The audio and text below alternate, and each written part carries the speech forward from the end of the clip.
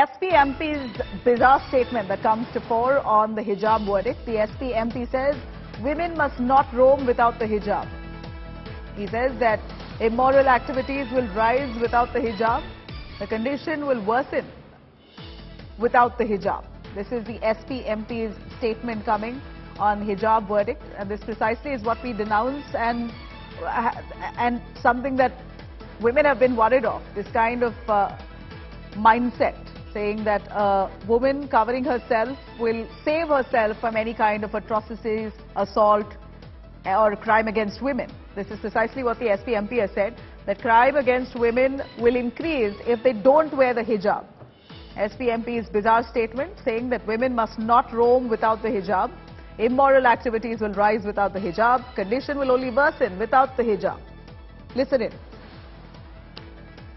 ये ईमानदारी से एक मजहबी मामला है, इस्लाम का मामला है। इस्लाम के अंदर मतलब ये कि जवान बेटियां और जो हैं वो हैं औरतों के लिए हिजाब का हुक्म दिया गया है कि वो बापर्दा रहें और बेपर्दा होकर बाजारों में गलियों में न घूमें।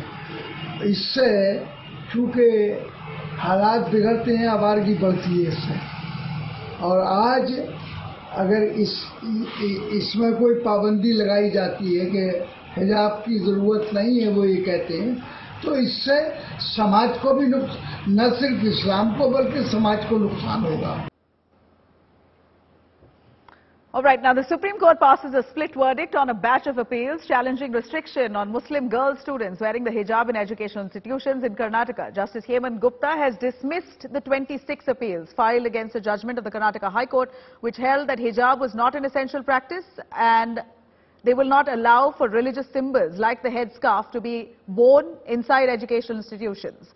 Now, expressing divergence in this opinion, the other justice, Justice Sudhanshu Dhulia, set aside the Karnataka High Court judgment and held that the entire concept of essential religious practice was not essential to dispute here.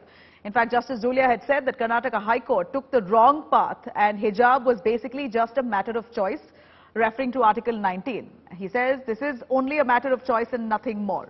Dhulia claims that the foremost question on his mind was the education of the girl child. That was what was important and bothering.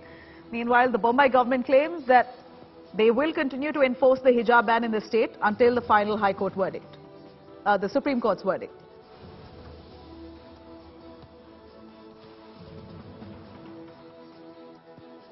At the moment, there is no stay on the Karnataka High Court verdict. There has never been a stay on the Karnataka High Court verdict from the Supreme Court. So does that mean that the status quo and the operation of the Karnataka High Court verdict will continue? See, it requires at least two judges to stay the judgment, and because now the matter, there's been a disagreement and the matter is still pending in the court, so the question of what happens next is still at large. So either the Honorable Chief Justice will constitute a bench, which will then decide at least on the interim what will happen.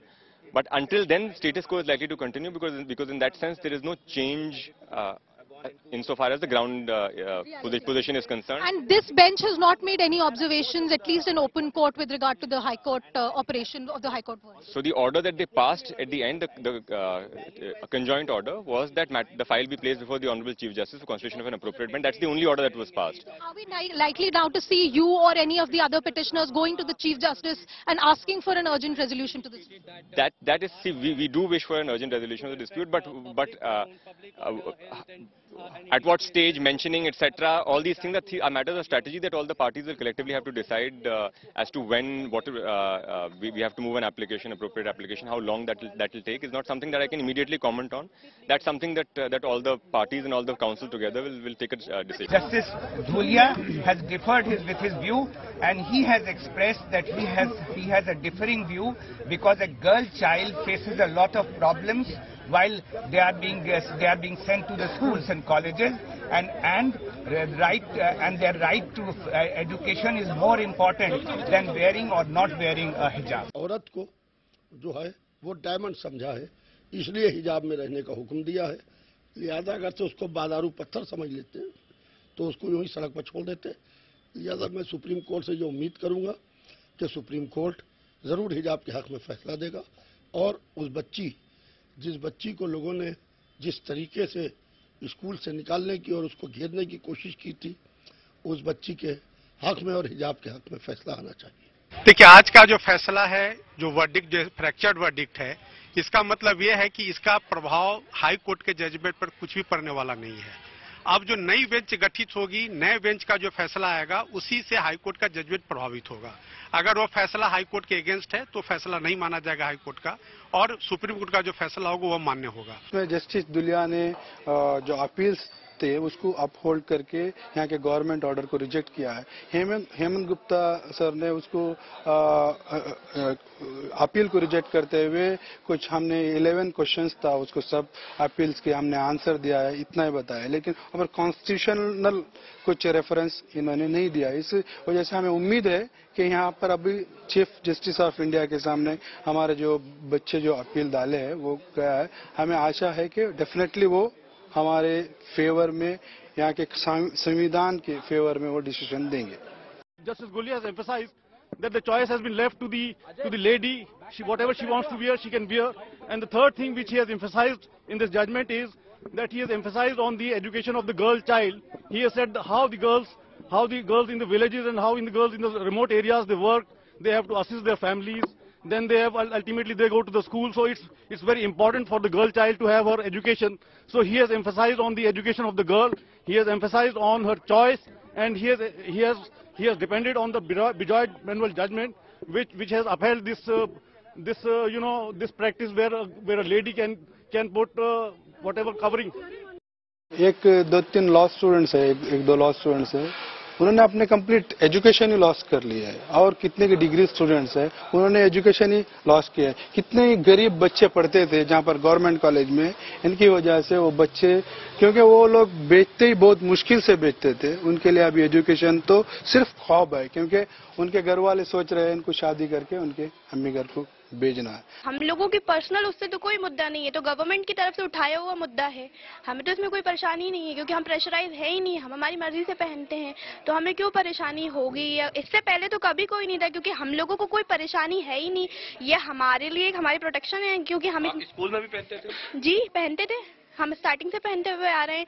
ये सारी बातें तो अभी आई जा रही हैं, ये तो सिर्फ टारगेटिंग किया जा रहा है। और भी रिलीजन है जो अपना फॉलो करते हैं। तो सर ये हमारे अल्लाह का हुक्म है, हम इसे कैसे किसी के चक्कर में ख़त्म कर सकते हैं कि दूसरा अगर कहे कि हम हिजाब नहीं पहने तो हम कैसे ये कर सकते हैं। हमें तो हिजाब पहनना होगा ना, ये तो हमारे अल्लाह ने हुक्म दिया है, ये तो हमारा आखिरत का मामला है। ऐसा थोड़ी ना है, इस दुनिया से भी हमें जाना है, आगे भी हमें अल्लाह को भी मुँह दिखाना है। तो अगर हम दुनियादारी को देखें तो फिर हम अपनी आखिरत को भूल जाएंगे। तो ban of hijab will continue. As you know that Karnataka Education Act and rule does not permit any religious items inside the class. So we are very clear that no student can wear hijab inside the class.